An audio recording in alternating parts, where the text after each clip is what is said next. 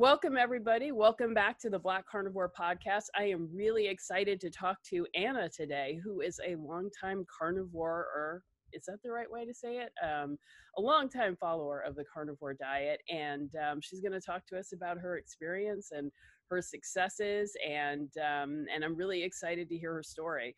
And as you can tell, we have the same awesome hair, so I'm really excited to hear the hair aspects of her story as well. So without further ado, let me introduce Anna. Anna, can you tell us a little bit about yourself? How did you come to carnivore, and why? Why did you even decide to consider it in the first place? Hi, thank you for having me. I came to carnivore, I think like a lot of people, through keto, and I immediately found freedom in keto. It started to curb my cravings. I started to understand what hunger really meant versus just snacking. So it was a great beginning. And, but after about a year, I noticed how many times I would go off keto and then have these guilty feelings, and how many times I would have to, like, every day figure out what is the serving size of this, and how 12 almonds turns into 99 almonds really quickly, and wondering, do I really need to do macros? Am I dirty keto? Am I clean keto? And how many carbs did I have? Blah, blah, blah. And it just was wearisome, and it didn't feel organic. And it just it didn't feel natural. And I just always go back to the very basics of almost any discipline in my life, anything in my life. And I was like, this is just really going against just what I believe, how everything should work. So if you read enough keto things and you watch enough YouTube, you will venture over into some of the carnivore, will start like crossing. And I was just like, what is this? And started looking at, I think my first was Joe Rogan and Sean Baker, Dr. Sean Baker. And then it clicked. My daughter told me about the GAPS diet years ago, my oldest daughter. And I was like, no way. Like, no way are people just eating meat. And then I thought, well, wait a minute. People did just eat meat for centuries. Think about geography. And so that just came flooding back. And I said, okay, I got to try this out. And I tried it out, and the magic happened, and the snacking stopped. That was my first big revelation, was that we are not meant to snack all day long and constantly have food coming in. And then my real superpower, just like, I just say now, like when I look back, my superpower is carnivore, and that morphed into fasting. And those two things together have changed my life for the rest of my life. So that's like, I first jumped into carnivore, like feet first. It was easy coming from keto. I didn't have any of the carb flu kind of stuff, the keto flu thing.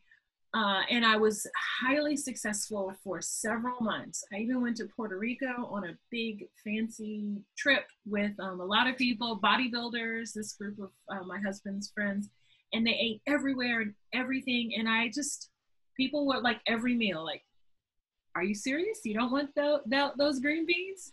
You don't want that salad? Can I have your bread? And I just ordered double meat. And I mean, it was fantastic.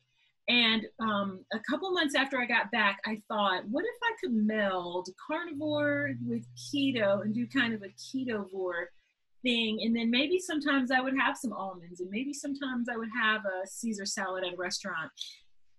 And that was bad news. Oh, I'm so sorry. I wish that worked. It did not work for me. And yeah. I know that it works for some people, and that is fantastic, but I am not a moderator. I am a bohemian artist and I'm free flowing, and I'm like, give it all to me or give none to me. But I did not do well with moderate, and immediately snacking came back, and immediately like I was thinking about food all the time. And I lost my mojo for many months, and it was very hard to get back, really hard to get back. So I will not be doing that again. And I feel really, really happy. So when I came back to carnivore, I'm actually glad that it happened. I mean, you know, in the scheme of things, like, it is what it is, and I can't change it. But when I came back, I had so much more power and knowledge.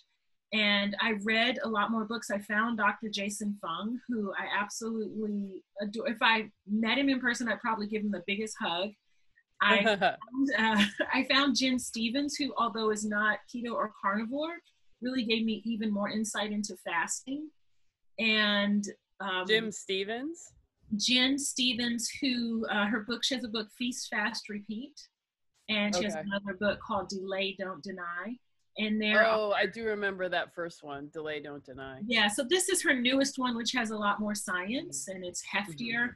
And just, you know, seeing legions of people and just showing me that fasting is amazing, but when I combine it with carnivore, there's just no equal to that.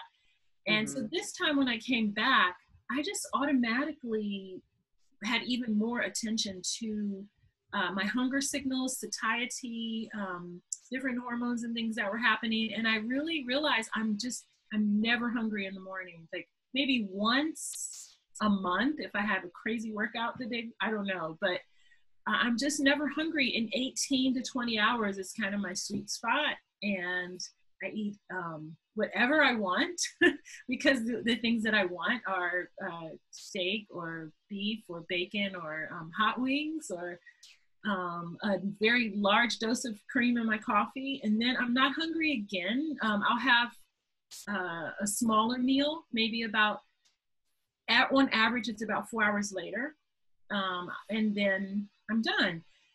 And then many times, like yesterday, the smaller meal didn't happen. I just was like, oh, I'm just not hungry. So I had chai and read a book and had a great evening. So. Wow. Yeah.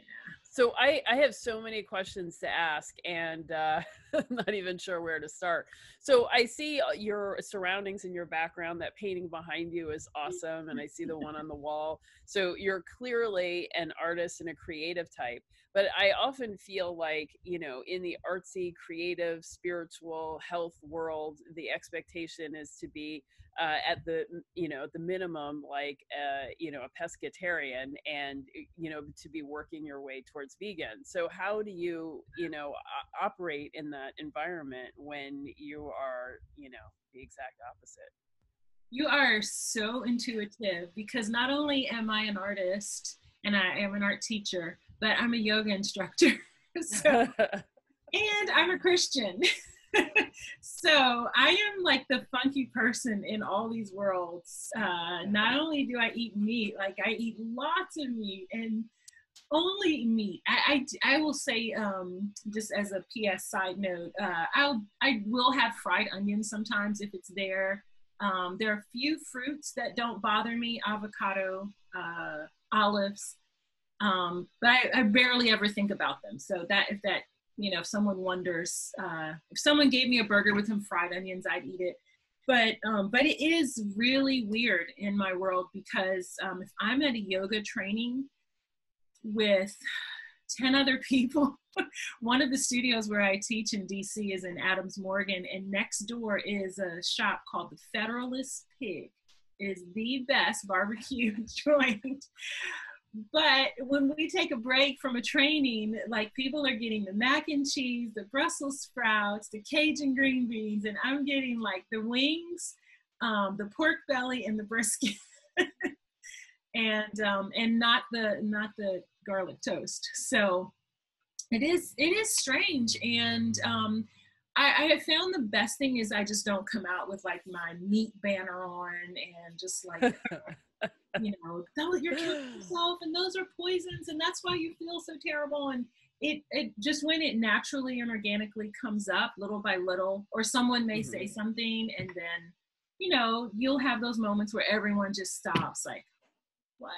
You're gonna have colorectal cancer, and you're gonna your cholesterol must be through the roof, and the worst is just that look of disappointment, like, I thought you cared about yourself or the earth. and you're like, all of these cows are, you know, killing the earth. But what I enjoy is every now and again, this happened on Saturday. I was at a training actually, and someone just pulled me aside and said, hey, can I just ask you, like, what are the toxins in vegetables? Tell me about it. And it's great when someone is really truly interested, and they are just open to, like, because surely there's something you don't know. And that's how I like to embrace life. Like, I love to travel. I have a yoga retreat business also, and one of the things that I love is to see that all around the world, people are living, loving, raising their children, educating themselves, and they do it in different ways, but it's not necessarily a bad way. It's different. And so it's funny that in the yoga world, in the art world, you'll have people who think they have really open minds, but they don't. And even the dogma of the modern day, the modern RDA has really, really infiltrated them. And then this agenda of plant-based world has really infiltrated them. And it's very rare that I find someone like I did on Saturday, and my friend who just said, hey, like, share with me. Because I'm also a gardener. I have these huge gardens. So people are like, oh, you have all these vegetables. And like, no, I give them away, actually. Yeah. I keep with I know. I love plants. I have tons of house plants, but, you know, and I love them, so I don't eat them. I mostly grow flowers, but I do have some squash and kale and green beans and things like that, okra, and I gave them away. And I like the flowers that they produce. And but yeah, I'm a unicorn in all these worlds, and it's kind of fun sometimes. Kind of fun. So do you think that people are starting to open up because, you know, they're watching you over an extended period of time eating this way, and, you know, reconsidering whether it's harmful? No, not really. I switched my husband, which was probably the most important thing. But no, I don't think so, because I think like we're mostly in this matrix, and the modern day foods are very addictive, and it is really difficult to go off to see a plate with just meat, to see a plate, like, to not have your side and your vegetable, and not have two vegetables, and not have a soda, or even people who are not drinking sodas, they're drinking juice. I mean, it's just so foreign and strange that I just don't know. I don't see, I have not changed very many people. I've not impressed very many people. They all are praying for me. And well, wait, how long have you been at this?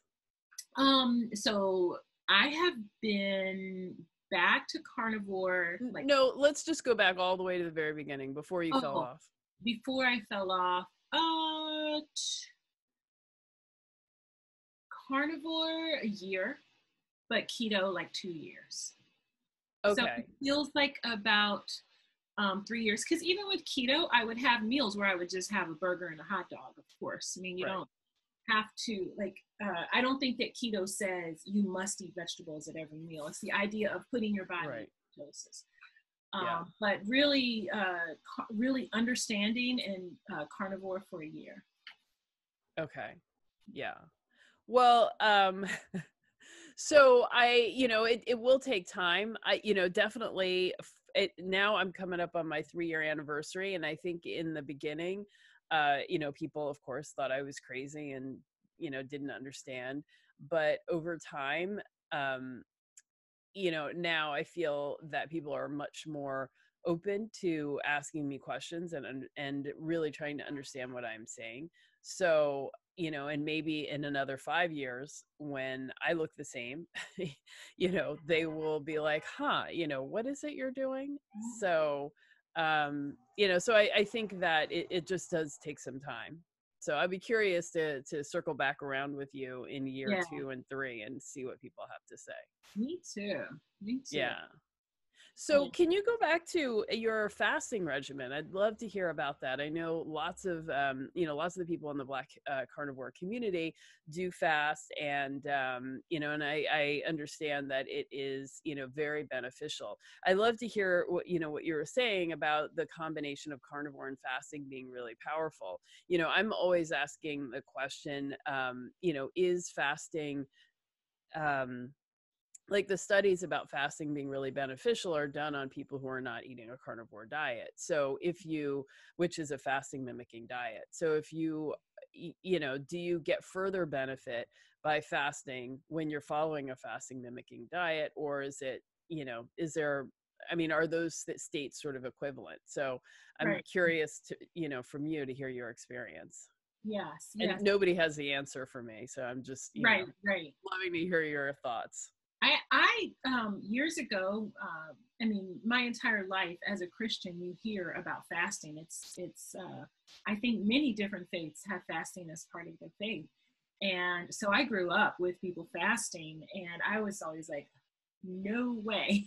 And I carried that stigma into my mind as an adult, and I didn't really understand it at all. And it was really difficult as a carb addict to understand fasting, because you're a sugar burner, and so your body does not want to burn fat at all. it's it you're And so it just didn't ever feel good or normal. When I came back to carnivore, um, and just carnivore period, all of a sudden, after about, I don't know, it was kind of instantaneous, maybe a week or so, I realized, wow, I'm just not hungry. I mean, it was natural. So I love Kelly Hogan, and I learned a lot from her. And she will say, I do not fast, but I eat lunch and dinner, and I'm not hungry again until the next day at lunch. So that's kind of how my fasting started. It wasn't a purposeful thing. I just realized I am just not hungry. I'm so completely satiated and satisfied. My body has enough nourishment. I'm doing all my exercise, almost 100%, I'm doing fasted. And I did not have any loss of energy. I had, if I walk 3 miles, I could go 3 more miles if I wanted to. If I do a 75-minute power yoga, I could do another one if I wanted to in a fasted state. And so then some days the 18 hours, like dinner would come, that time period would come, and I wasn't hungry. And I just wouldn't eat. And so that caused— How do you manage that with your family? Do you just sit with them, or what? that is a challenge, because I'm a mom of 7. Now I have Wow, 7. yeah, That's a huge household. but now my oldest is 31. So who I have home now are the 2 youngest, who wouldn't even be home if it wasn't COVID. They're college at home because they're online college. So they're not in their dorms. And then my oldest son can't get back to Hong Kong because of COVID. So he's here. He came last January and he got stuck, and he can't get back. He's waiting on a visa. And so I have 3 kids home. I wouldn't have any of them home except for breaks and holidays. But I also share a household with my brother, who's a quadriplegic, and I prepare a lot of meals for him. And my husband, who eats 2 to 3 steaks every day, he loves to say he's a carnivore because he eats probably 75% carnivore. But he'll eat other stuff too. And so that's always there. And so that part is a challenge, because I think integrity and character really grows when I smell bacon like I did this morning at 9 o'clock. Like, it smells good. I can acknowledge it smells really good, but I'm not hungry. And so I think it takes time. It takes time for me when I discovered. So I fell into fasting, and then that made me start to research more and more and more. And then I discovered the amazing, amazing benefits that were happening in my body. And so now it's easier to overcome the bacon smells in the house. And a lot of the food I do prepare for other people are carb-based foods. So that's not as much of a challenge because I don't want to eat that. But yeah, smelling steak and bacon at 9 a.m. can be a little bit of a challenge. Yeah.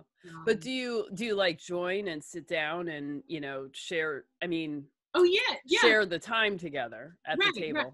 Sometimes, I mean, I will say that our family, just because our kids are grown, that we don't always have these sit down meals, but yeah, at dinner time, well, I usually, I set up my fasting unless I'm doing a 36-hour. I set it up so that I'm always eating in the evening because that is when I do get hungry. I do get hungry like between 3 and 5 o'clock. Yeah, you know, I find that interesting. That's like a time for me too, as well, to get hungry. But it's such a weird time because, like, if you're going out to a restaurant, that's when they're closed. If you're going to eat with other people, that's when people are not eating. So it's like, okay. Yeah. So I feel like what I do is a meal and a tasting. Probably 5 to 6 days a week, I do a meal and a tasting. And so if I know I'm going out to eat somewhere, I would have a tasting and then I would have the meal for the restaurant. Or if it's a restaurant where there's not going to be anything that I can really eat, then I'll have the meal at home and then I'll have the tasting at the restaurant. So it does give me some flexibility. And it gives you so much power that if you don't eat, you can just order coffee or tea and you feel happy about it. You feel good about it. So do you ever get caught out where, like, you thought you were going to be able to eat something at the restaurant and then you couldn't, and so you fast, or what do you do? Yeah, you have extra coffee. You're not just sitting there with everybody else because it's very social. But I can almost always find something. Like any American restaurant has wings, and I love wings. I could eat wings every day. And they always have a steak or something like that. I can usually find something, but they're like dessert time. I'll order an extra coffee. So yeah, if that's a challenge. Another challenge is I love sushi, but you know I had to give up my rice sushi rolls, and it's just only so much sashimi I'm gonna eat. So at that point, I'm just having tea. Yeah. So yeah. Wow. So what about the kids? Have they like started to do what you're doing, or what do they think about what you're eating? They have so many comments. They're very sarcastic. I probably raised them that way. Actually, my oldest daughter is all my kids are open-minded. So let's say that. I'm not saying that she is to say that they aren't, because they'll probably all watch this at some point. But my oldest daughter exposed me to GAPS many years ago when she was doing some healing. And so she is really very open to embracing so she knows what I'm doing and she thinks it's great. A couple of my kids are like, Mom, are you okay? And one daughter, I was sharing with her that I eat like 7 to 9 meals a week. And she was like, that is just not healthy. And I'm like, but look, I'm really healthy. I mean, you know, so yeah, they say things like that, or, you know, they have their sarcastic points, but they're cool because there's lots of good meat in the house and they enjoy it. No vegetarians in my house at all. They're definitely omnivores for sure. Yeah. Well, so I'd be curious to hear, what were some of the benefits that you, you know, that you gained from eating this way? How have you improved? Oh my gosh. The top benefit is being back in control of, like, cravings do not rule me. Temptations. My mind is focused. Like, I can really focus even longer on my research that I'm doing, on art, on teaching classes. I like one after the other, and I'm not wondering like, when is my next meal? Almost like those meals were constantly these rewards for me. I don't see food as this reward because I did this good thing, or I taught 36 kids at the university on Zoom the first time. Was so crazy when everything switched to Zoom. And, you know, all I could think about is, okay, when am I putting the breaks in to have snacks? And so that, I would think that's probably the top benefit, is being in control, and food doesn't control me. Another serious benefit is my sleep. My sleep is so deep that it's borderline comatose. And 5 hours of sleep feels like 8 hours of sleep. I get so much more bang for my buck now with my sleep. And my husband, whom I love dearly for 32 years, but he is a vocal sleeper. He snores.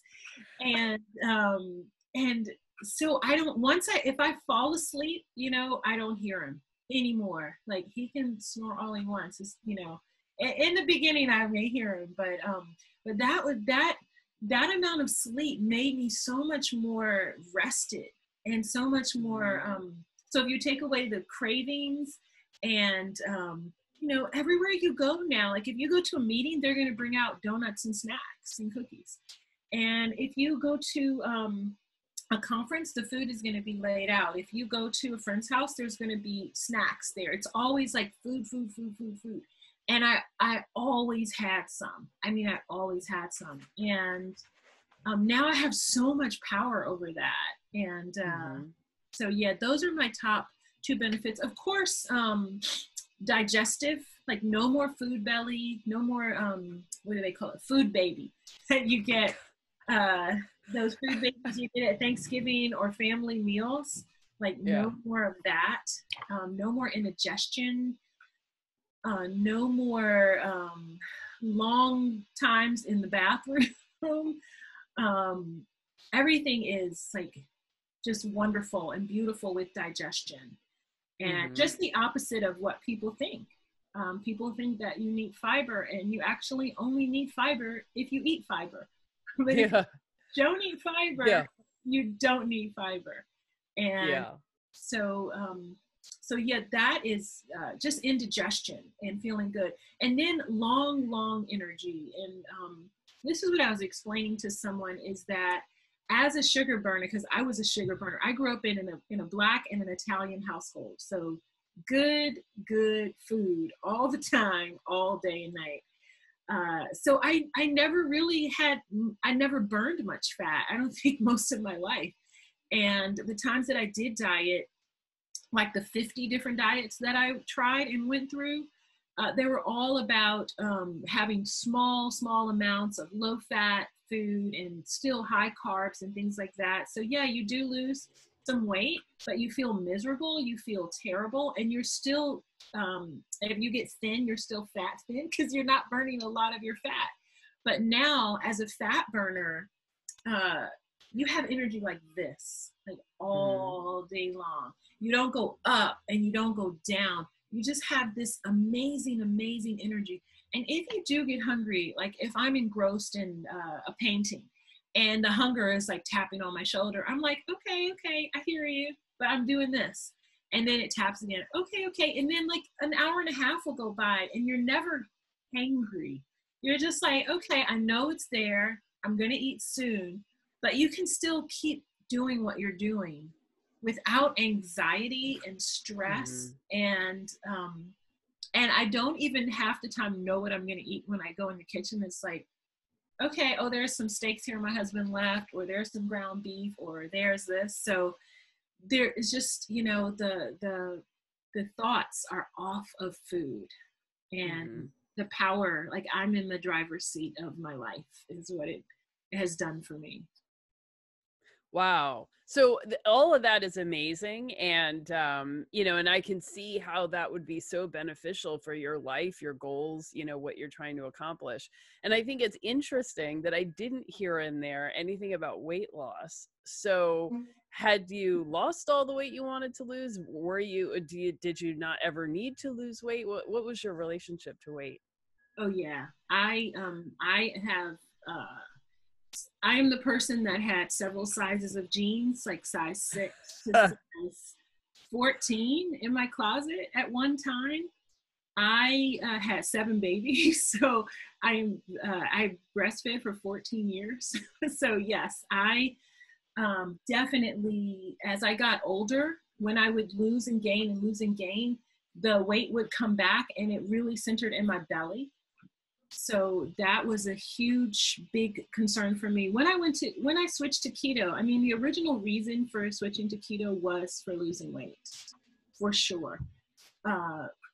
When I found carnivore, I stayed with carnivore because now I still have, I think I need to lose 20 pounds.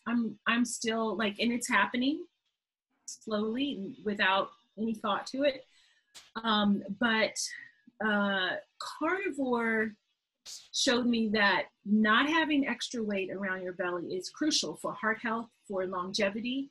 Leaner people are just healthier people, period. We weren't meant to carry this extra fat. It's not about it's not about body shaming or anything like that. It's about like health. I'm a yoga instructor, so it's about your body being this vessel for your spirit, and you need it to be as strong as possible. But carnivore showed me that the foods were not just giving me the weight, but also the pain in my hip that would not go away was probably from oxalates. And the swelling in my ankles was, I mean, I don't know, lectins, phytates, oxalates, pick one of those, but it was definitely due to plant products. And so, yes, the weight is important. I want to be lean and svelte and all of those things. But it's truly now for health is the top concern. Yeah. And how I feel. Like I just feel good all the time, like all the time. Yeah. Well, I'd be curious. I mean, as someone who does yoga, you know, I mean, I notice for myself that, you know, when I have more weight or less weight, you know, the way I move through the world, the way I even breathe and speak is different. You know, how like the way air moves through your lungs and your diaphragm expands, that changes when you have more fat in that area than less. So I'm curious, you know, does your yoga change? Like, do you notice, you know, your practice changes? Yes, definitely. When I gained back weight, there, you know, all of our yoga poses are in Sanskrit. We have the American version, but a pose I do almost always in the beginning of class, Paschimottanasana, and it's just sitting flat, your legs are out, you're sitting up, and you fold forward with your head going towards your feet. And I mean, I can tell, like you can tell I've been a yoga instructor for 6 years, and I grew back belly fat and lost belly fat, and it just does not feel good. When you're standing up and you fold forward to put your hands, you know, to touch the floor, I mean, you feel your belly fat, and it's not healthy, it's not strong, it's not, and I'm not saying that people who have belly fat are not strong and don't have an amazing yoga practice, because I still am losing belly fat. That's not what I'm saying. I don't want to put that out there. And I think everybody, if you have a body, you can practice yoga. So that's not what I'm saying. But for me personally, my body was not meant to carry extra belly fat and extra fat on my inner thighs. And I don't feel like I want to feel. I just don't. And I know that if I eat the food that was made for humans, which is what I believe, and fast. And I had a point to make that I think I got off track with fasting. To me, the reason why fasting became such an important part of my life now, combined with carnivore together, is it feels very natural and organic. And I think about even when I was a kid, I was born in '68.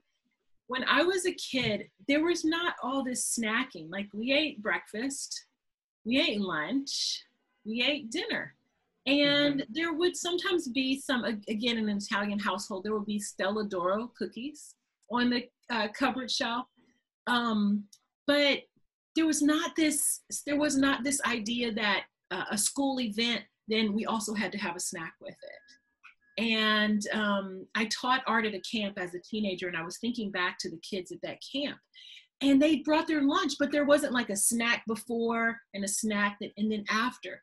And nowadays, like kids at soccer games, as soon as the soccer game is over, they have to pull out snacks, bags of chips and orange wedges.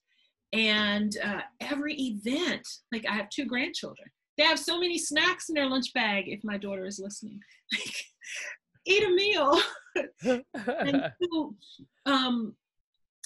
I think when I recognize how fasting started happening organically in my life, I think about people 100, 200, 500 years ago. Where were all of these like packaged snacks? Where were these boxes of 12s? You know, juice boxes, and how could you go? Like, you couldn't. You ate a meal, and often you wouldn't have another meal for a day. And it was normal. And the fat on your body, that was your meal. That's the way God designed our bodies. So when you don't have a meal, you still have a meal. You're eating from your backside and your arms here, and your body is storing it just for that reason. And so that's why I felt like, wow, that's why I naturally start to listen that, you know, I'm just not hungry for 18, 20 hours, you know, and if you have something you want to heal in your body, and you can research that, everybody can. Again, I highly recommend Dr. Jason Fung and his research assistants will show you that almost everything that we have today is related to obesity and constant food and insulin. It's all related to that. And so, that, is it better with carnivore? Yes, because when I'm not eating, I'm not craving. I'm not igniting my pancreas all day with insulin. So I eat, I feel really satiated. The fat is the main ingredient in my diet, and I have energy for forever. Mm-hmm. So that's how it all kind of morphed together, but not a plan. I had no idea when I came back to carnivore that I was going to be a faster and that I would just love it this much. Wow, that's really awesome. Yeah. So would you say that eating carnivore has affected your life philosophy? Has it impacted your artwork? You know, any of that? Your yoga practice? And it really has impacted my philosophy in that I see even more the character that I want for myself. I teach a class for a university called Change, and it is self-actualizing and realizing that it's all about a decision you make. Your feelings and your emotions are not based on situations and people. They're based on decisions that you make. But when I was mostly a carb-based eater, so many of my decisions were out of my control because I was ruled by hormones and like everything that, I don't know, I don't want to say, I mean, I was creating great art. I was raising my kids. I mean, I homeschooled for 25 years. So I was doing all these wonderful things. I became a yoga teacher, but I just realized so much of my life was about fulfilling my tastes, fulfilling, treating myself. And now I'm able to see that, again, even deeper, this class that I teach, that it is, I'm not saying this well, but I just being back in the driver's seat, being the pilot, like the true pilot of my life. And if something crazy happens and I don't eat for 3 days, I'm like, wow, like I'm not gonna wonder, I'm not gonna like it. And I just see that's how humanity survived. Like we could not have survived 500 years ago if people had to eat from sun up until they went to sleep. 3 meals plus 3 snacks plus coffee plus, you know, and I love coffee and all those things, but we wouldn't have lived if that was the way, and that's not how our bodies are made. Yeah. And, I mean, and I like to think of, you know, in my former life, I was getting a PhD in anthropology. So I've always been interested in how other people live and, you know, the subsistence patterns of people, both in the modern age and also, you know, prehistorically. But, you know, one thing we see, I mean, I don't know how far back this goes, but women are the ones who are handling food in the home and so on. And before you have refrigeration, dishwashers, and so on, like food preparation is like a ton of work. And so if you have people eating all day long, like the people who are working to prepare that food and deal with it and put it away and clean up are working all day long, that much longer beyond the time that people are eating. So I can totally understand why you might just have a cutoff. And you know, I was born in 71, so I grew up in, you know, the I feel like a little bit before, you know, the Snackwell's low fat craze came. So I do have a bit of memory of that time when you had these distinct meals. There wasn't, you know, constant eating. And I remember, you know, my grandmother was always battling like a mouse problem in the house. So when we ate dinner, that was it. Dinner was eaten, dishes were washed, everything was put away, food was put away, and the kitchen was closed until breakfast. And right. that was absolutely it.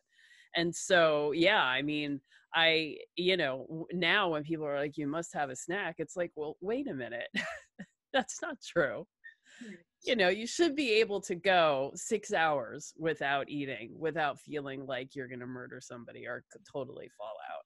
Right, right. And I don't think it's the fault of so many people, because I just feel like, man, I was sold a bill of goods for so long. I mean, I remember trying Weight Watchers. We were living in Chicago and having my little booklet. This was before smartphones and things like that, so there was no app. And I had to check off all these boxes, and I had this like book in my pocketbook everywhere I went. And it was like, this is crazy. And they had built in all these, like, you were eating all day, little bits of things.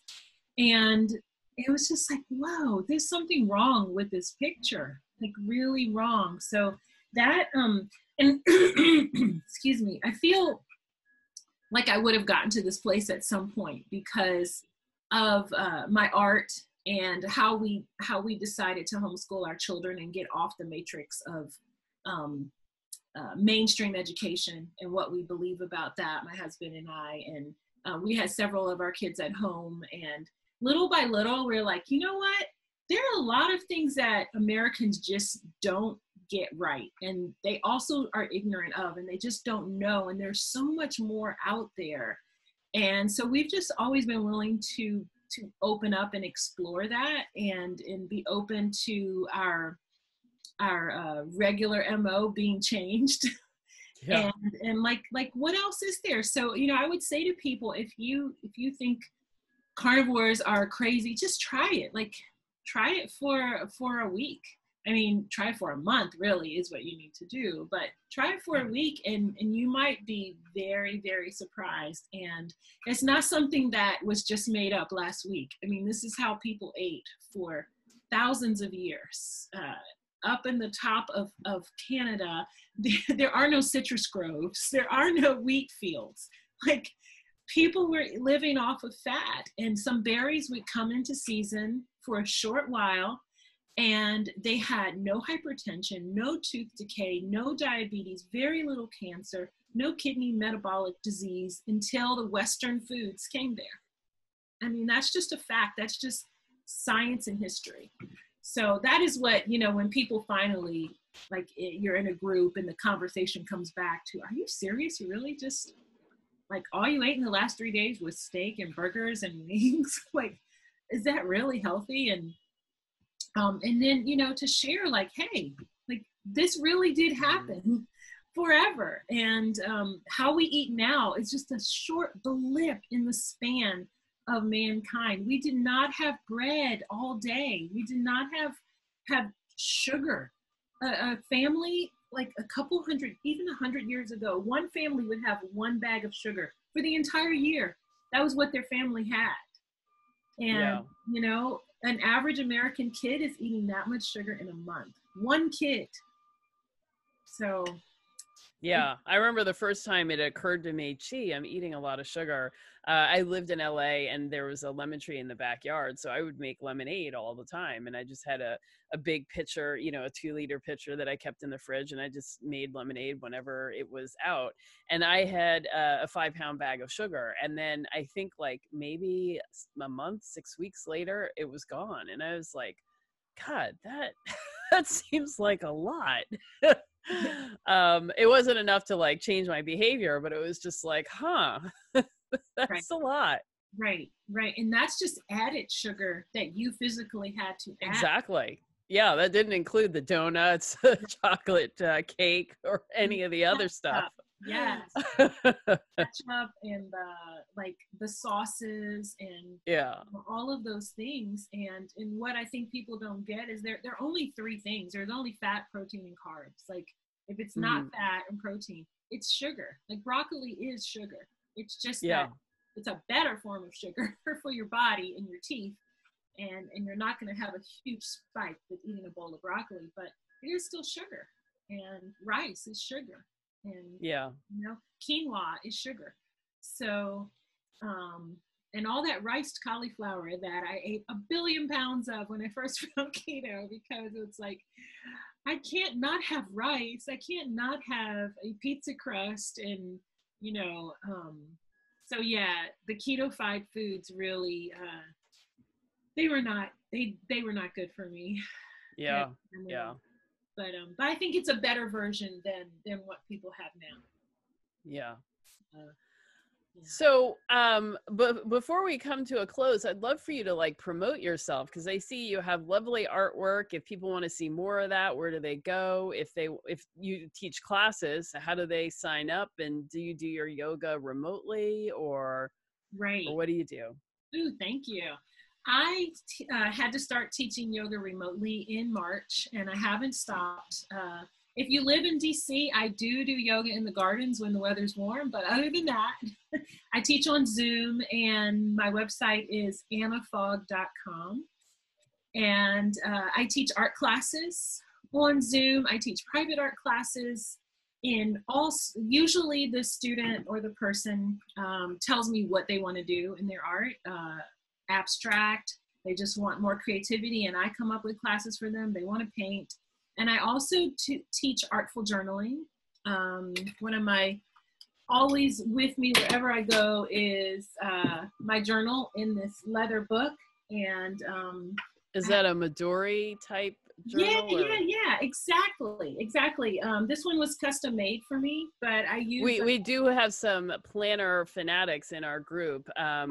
So yeah, feel free to use all of the fancy language. And okay, well, for planner fanatics, I keep my everyday journal in a hobonichi. I do collage the cover, and then I have calendars in the front, but then there's a page for every day of the year. So I do art on every page, as well as journaling on those pages. And so I actually teach this class, Artful Journaling. I've been teaching this for probably 10 years. And I teach how to use art in an everyday journal and combine that with writing to harness and just pull out the creativity in yourself, not because you want to become an artist per se, but you want to be better at business, you want to be better at relationships, you want to understand yourself better. And some people don't write every day in their journals. Over here is like a stack of some of my art journals. Some of them have themes. So some people will do one on relationship with their husband, and they're cultivating that, or how they're working with, let's say, their garden. They're a first-time gardener, so all of their journaling and their art connects with that. But I also teach art theory at the same time, so you get a chance to understand how colors go together and how to draw a human face. Like, I think everybody should be able to draw a human face. Like, it's you, and you're looking at faces all day. So I teach some art theory as well, and mix that in with really the love of color and paint and texture and design. And I do all of that on Zoom. You can contact me with at annafog.com. And that is my great love, besides my children, my grandchildren, is using art to help people to understand themselves better and the world better. I love, love, love those journals. And I said I wanted to sign up for the course and, got busy and everything, but I definitely want to do that. I think, I love, drawing and journaling, and that was, nothing nearly as elaborate as what you do, but I have been doing something like that since like high school, just Yeah. drawing and, collage and, you know, Oh yeah, like we do a lot. souvenirs from the day. Yeah. Yeah. And what happens is, for me, I take a lot of art classes. I'm signed up right now for 3 different online thinking, three different classes, and it gives you some accountability, and it gives you this date, like Wednesday at 11 a.m. is my artful journaling class, and there are some people who take the recorded version because they're working. But every week you're going to get a class with me. You're going to do the art together with me. And then I'm going to give you some homework to do. And I feature every series. I feature someone from art history. So Frida Kahlo or Leonardo or someone. You learn a little bit more. It just makes you a more interesting and multifaceted person as well. Art is like our phones. Like, if we didn't have art, we would not have smartphones. This is all art. This is all, Yeah. And teaching art to youth is really, to me, I help parents understand that if you're going to be a stickler with their art essay, with their English essay and their math homework and their science lab book, why are you not having the same weight for art? Because you carry a smartphone, mom and dad, and Yeah. every part of your life is impacted by art, and how that opens up your child to be more creative in all the things that they do. So yeah, I have several young people who take private art classes with me, especially because they're not in school, and that is it is so much fun, really, really fun to see them come back the next week with their assignments. I just wish I could like hug them. I still have one in-person Monday art class in Bowie. If you're a homeschool kid or mom listening to this, there is a homeschool co-op in Bowie where I teach on Mondays. And so yeah. All right. Well, I'm going to sign up for the art journaling. Definitely. This Wednesday, I think I can definitely make it. Yeah. This Wednesday. And definitely I would love to have you. And it's fun. Take some of your art and make stickers out of it. This is what some of my students do. So wait, where do you get your stuff printed? Because I opened a Redbubble store and I've been making like t-shirt designs and different stuff that I put on things, and people have been ordering like magnets, coasters, also I made an apron, a Black Carnivore apron. So I encourage you. I'll put the link for Redbubble down below. Okay. But where do you get your stuff printed? I just learned about Redbubble, and as you say that, now I'm starting to realize, okay, other people can buy it. I use Sticker Mule, and I just order my own stickers from them, and then I give them out. Like I order them to give to students. This is a piece I made for my youngest daughter. She started as a freshman at Towson in Baltimore, outside of Baltimore, for her college dorm. Unfortunately, she only stayed there for 1 week until she was back home. But I make them and I give them out to students and yoga students and things like that. And mail them as treats to art students. And they're wonderful because they're vinyl. I think Redbubble has the same thing, right? Vinyl stickers that can go in bottles. I'm not sure. Okay. They probably do, because that's what all the industry is doing now. So then you can still wash your things with those stickers on them. But I have a Sticker Mule.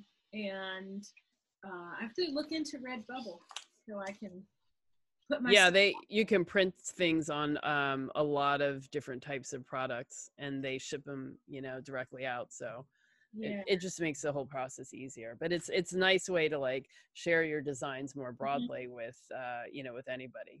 I will be sharing that with students tomorrow to encourage them, because it's very proud feeling when you see your work on a sticker. Yeah. And, someone just accepts it, and then you say, "Oh, I did that." They're like, "What?" It looks so official, and and wonderful. Yeah. I know I'm just starting to teach myself now Photoshop so I can do better designs. But yeah, it's it was an artist for a long time, and then I just kind of put it all down and decided to sort of shut that part out of my life. Right. I don't know why. So Well, you're now, still an artist, you know. Everybody is an artist until they're told they're not. So yeah. you, Well, actually, leaning into it, I see that you know, it's still been growing inside me as I've been growing. It just, you know, I just wasn't expressing it that way, but now that I am, it's kind of like, oh, yeah, I yeah, remember this. I remember how to do this. that is awesome. Awesome. Yeah. Thank you for that. Thanks for sharing that. And that is what I love to do most of all. And getting a commission piece from someone to do a wall in their kid's bedroom, and they're just like, just use lots of reds and blues and put some trucks in it, and then everything else is like, I'm like in heaven with that. Yeah. Yeah. Well, if people want to get in contact with you and ask you questions and whatnot, where should they go? How should they? They can connect with me at annafog.com. There's a spot where you can send me a question. And I'm also on Instagram, annafog1. And I'm also on Facebook, Anna Romaine Fogg. My middle name is Romaine, like lettuce. It's a family name, but Anna Romaine Fogg. Okay. Yeah. All right. Well, man, this has been a great conversation. And so for all of you Black Carnivores who are watching and you are interested, I encourage you to go check out Anna and check out all of her stuff, sign up for her courses, and, you know, and stay tuned for more interesting stories as I continue to talk to the people in our community who are doing so well on this way of eating. Oh, wow. Thank you so much, Ade. Thank you. Sure. Yeah. All right, everybody. So I will see you soon, and till next time.